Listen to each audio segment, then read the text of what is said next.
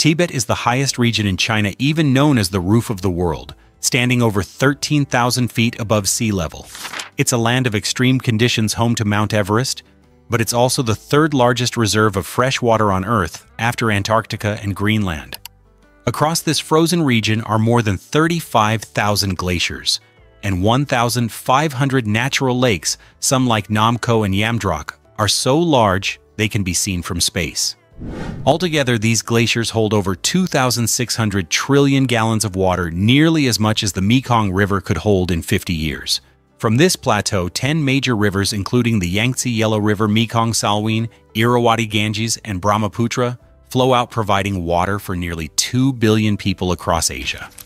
Did you know that the Three Gorges Dam, the largest dam on the planet, was built by China over 17 years? It sits on the Yangtze River, which originates in Tibet, the region we just talked about. More than 40,000 workers poured and set over 35 million cubic yards of concrete, creating a wall of water 1.4 miles long and nearly as tall as a 60-story building. When finished, its cost reached $34 billion, enough to build a new city in Europe. So what was the result? The Three Gorges Dam generates 85 billion kilowatt-hours of electricity every year, 10 billion more than the previous world record holder, the Itaipu Dam. That's enough to power 80 million homes, the entire population of the Netherlands, or half of Japan. On Christmas, the 2024, as China celebrates the 13th anniversary of the Three Gorges Dam's opening, the world is once again stunned. Just days after the celebration, Beijing announces a new hydropower project on the Yarlung Tsangpo River, also originating in Tibet, but 3 times larger than the Three Gorges, with a price tag of $167 billion, 4 times the cost of the Three Gorges, equivalent to the gross domestic product of Hungary or the International Space Station. This dam will bring permanent changes to China, Asia, and possibly the entire world. Stay with us until the end to find out more. This really happened. The Chinese government officially announced the Medog Hydropower Station Project.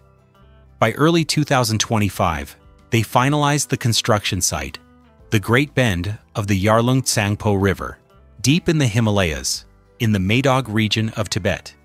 If you look at a map, this place is almost unbelievable. The river drops straight down 6,500 feet in just 100 miles, creating the steepest natural slope on Earth. Between 2 massive rock walls, Namcha Barwa at 25,531 feet and Gyalapari at 23,963 feet, lies a canyon 3 times deeper than the Grand Canyon. Here, the water rushes so fiercely that even birds rarely fly across, and expeditions attempting to kayak here have called it a suicide mission. For 40 years, this area was completely closed off. It wasn't until the 1990s that geologists were allowed in, and they admitted, nowhere else on Earth makes people feel so small. But China doesn't see fear, they see energy. According to plans, the Medog Dam will generate 300 terawatt-hours of electricity per year, enough to power the entire country of Germany or half of Europe. The structure itself is just as mind-blowing: a main dam in the small town of Pai, plus 3 massive tunnels drilled through Namcha Barwa Mountain, each 21 miles long and dropping 7,900 feet. Water from the Yarlung Tsangpo will be channeled through these tunnels, spinning hundreds of giant turbines, then return to its natural flow. All this energy will travel on ultra-high voltage, direct current lines stretching 1,250 miles to power Shanghai, Shenzhen, and the eastern coast. Chinese geologists claim the area is safe after their surveys. But zoom in on a geological map, and a chilling truth appears. Medog sits right on the collision zone between the world's 2 largest tectonic plates, the Indian and Eurasian plates. This collision, ongoing for 50 million years, created the Himalayas, and it's still happening. As a result, the area around the Yarlung Tsangpo is one of the most seismically active spots on the planet. In the 20th century alone, 15% of earthquakes above magnitude 8 struck here. In 1950, an 8.6 quake in Assam changed the river's course, caused massive landslides, and formed a giant temporary lake before it burst, wiping out dozens of villages.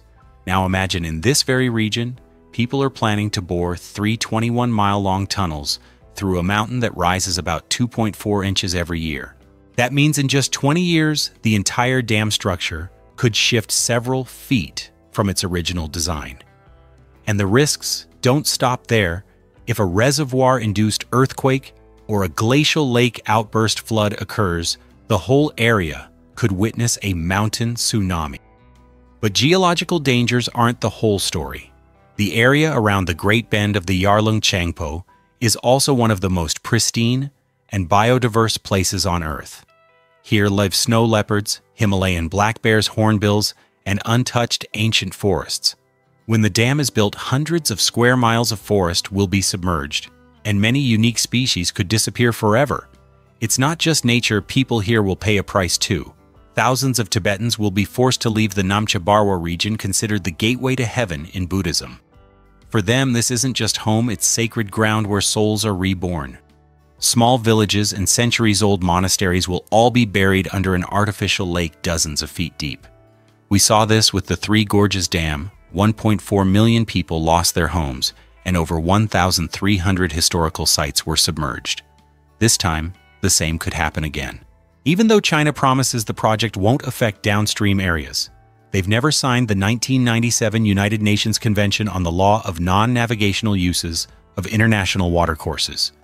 Remember those rivers we talked about starting in the Tibetan Plateau and flowing through 10 countries, supporting nearly half of Asia's population?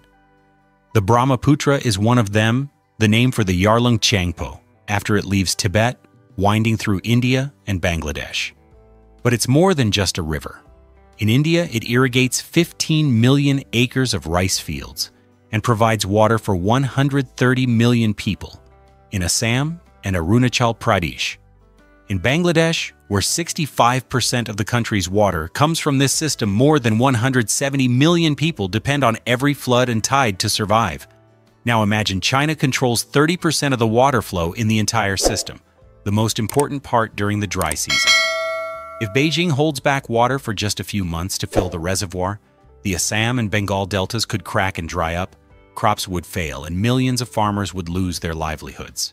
On top of that, half the silt from Tibet would be trapped behind the dam, leaving India and Bangladesh's deltas starved of natural replenishment, causing erosion and allowing salt water from the Bay of Bengal to invade farmland. Estimates say that just a 5% drop in water flow could cut Bangladesh's agricultural output by 15%, enough to push millions into poverty. The domino effect has already started to cope. India announced the $1.2 billion Siang Dam right downstream of the Yarlung Changpo.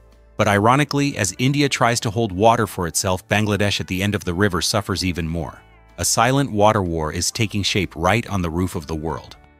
And when water becomes a weapon, the next question is, who can stop it?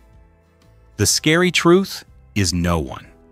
China has never signed the 1997 United Nations Convention on Sharing International Water Resources.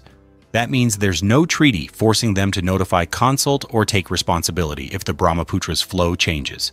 India and Bangladesh can protest all they want, but there's no international legal mechanism to make Beijing stop. It's a legal vacuum where water, the most basic resource for life, becomes the absolute power of whoever controls the source. Worse still, the Medog Superdam is just a few miles from the line of actual control, the disputed border between China and India. Zoom in on the map, and you'll see it's so close, you could walk from the dam to contested territory in just a few hours. China calls the Arunachal Pradesh area controlled by India South Tibet. So why is China building this super dam for green energy or green power? Officially, the Medog Hydropower Station is praised as the hydro battery of the Earth, a natural energy plant that could generate up to 300 terawatt-hours of electricity per year, 3 times the Three Gorges Dam, enough to power all of Germany. All this massive power will be sent through ultra-high voltage direct current lines stretching over 1,200 miles from Tibet to Shanghai and Shenzhen with less than 3% energy loss. That electricity isn't just for lighting up homes.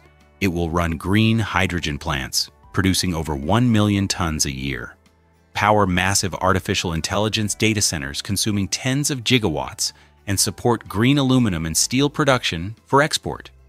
China already makes over 70% of the world's solar panels and green materials, and the Medog project is seen as the final piece in greening its heavy industry supply chain. But behind the slogan "Clean Energy for the Future" lies another reality. Whoever controls Tibet controls the water sources for over 2 billion Asians. On a geopolitical scale, Medog isn't just a dam, it's a tool to shape the region's energy order. The three Gorges dams symbolize 20th century power, but the Himalayas could become the green dominant symbol of the 21st century. On the surface, the Medog Super Dam is just an energy project. But look from space, and you'll see something incredible from Tibet. China is quietly redrawing the map of Asia. In the past, power was where the oil was. Today, it's where the world's most reliable renewable energy is. Tibet has it all: altitude-powerful rivers, strong sunlight, and constant wind. Beijing is turning what was once the roof of the world into the central energy battery for the entire continent. Look at the expanding plan, a continent-spanning supergrid connecting Tibet, Xinjiang, and Yunnan with Southeast Asia, South Asia, even Central Asia and Europe. According to China's State Grid Corporation, each ultra-high voltage, direct current line stretches over 1,800 miles with a capacity of 12 to 16 gigawatts, enough to power a country like Vietnam or Malaysia. They call this vision the Asia-ASEAN-Eurasia Power Grid, where electricity from the Himalayas can travel thousands of miles with only 3% energy loss. If this plan is completed, power from Himalayan dams will flow into international grids, reaching industrial centers and ports, fueling artificial intelligence hubs, green hydrogen plants, and export zones. Then China won't just sell goods like last century, it will sell clean energy data and digital infrastructure. This means Asia's power map is shifting from oil pipelines in the Middle East to power lines starting in Tibet. No armies, no territory needed, just control the energy arteries linking 10 countries, and China can become the artificial heart of the continent. As of now, the Medog Hydropower Station mega project has officially entered its first construction phase, turning the dream of conquering the Himalayan rivers into reality. Chinese engineering teams have drilled test tunnels in Paitown, set up seismic sensors around Namcha Barwa, and opened supply routes through treacherous terrain. The project is directly overseen by China Energy Group and the National Development and Reform Commission. According to the plan, Medog will complete all 90 giant turbine units before 2033. When finished, this will be the largest hydropower plant on the planet, breaking their own record and generating enough electricity for over 300 million people, the combined populations of Germany, France, and Italy. But the question is, what will the price be? If the project succeeds, it could usher in a great clean energy era, turning the Himalayas into the natural power station of the Earth. But a single mistake, a quake, a geological fault, or a tunnel failure could trigger disaster for thousands of miles downstream, where over 400 million people live. So what do you think? Is this humanity's giant leap forward or the riskiest gamble in modern history? Leave your thoughts in the comments below. And if you want to keep exploring more unbelievable but true stories like this, don't forget to subscribe to the channel. We're just getting started.